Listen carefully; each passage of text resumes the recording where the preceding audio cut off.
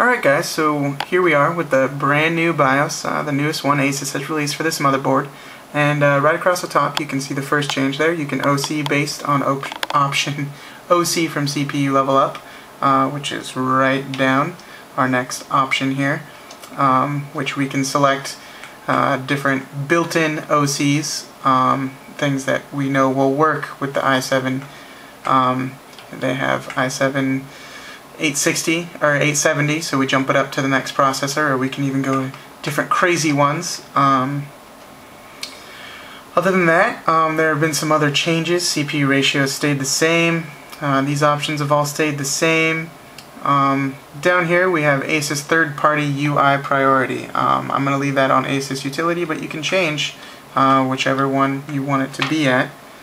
We'll leave it on ASUS utility.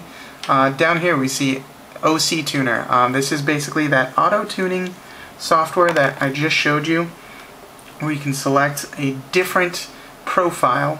If I had made another profile, I could have saved that and I could load it from the BIOS rather than having to load it from Windows. It gives me a little bit earlier to load it. And I can also start auto-tuning from the BIOS. That's something brand new that wasn't there before. Another big thing that they changed. They changed the voltage now so that instead of saying what you've changed it by, they're actually letting you know what it's currently set at. So this is basically the roof that you will hit, that it will allow you to go to. I personally like this better than trying to guess and check what you're going to have it set at. Makes things a lot easier. Another thing you'll notice is I definitely lowered that DRAM voltage. Before I was jumping up there 2.0. It's a bit high. That definitely would have caused some problems. I did change that previously in the previous overclock. Probably would have caused some problems with the normal overclock there had I left that voltage there. Other than that, things are pretty much the same. Got a little bit more options along here, but all in all, I gotta give it to the designers at ASUS. They definitely put out one heck of a BIOS update and gave a lot of options. So now we're going to go ahead and OC this bad boy to 4.0.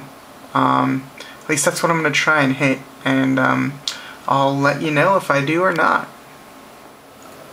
Alright, so this is my Prime 95. I started it at 2352, so you can see it's 624. Everything ran smoothly, everything is over. The final overclock I was able to achieve was 3.9. I was able to do 4.0, but those temperatures got pretty high, so if I wanted to suicide it, I could do 4.0, but excuse me, I decided to stick with 3.9 and keep the temperatures pretty low. So anyways, let's take a look at some of the other features of the motherboard.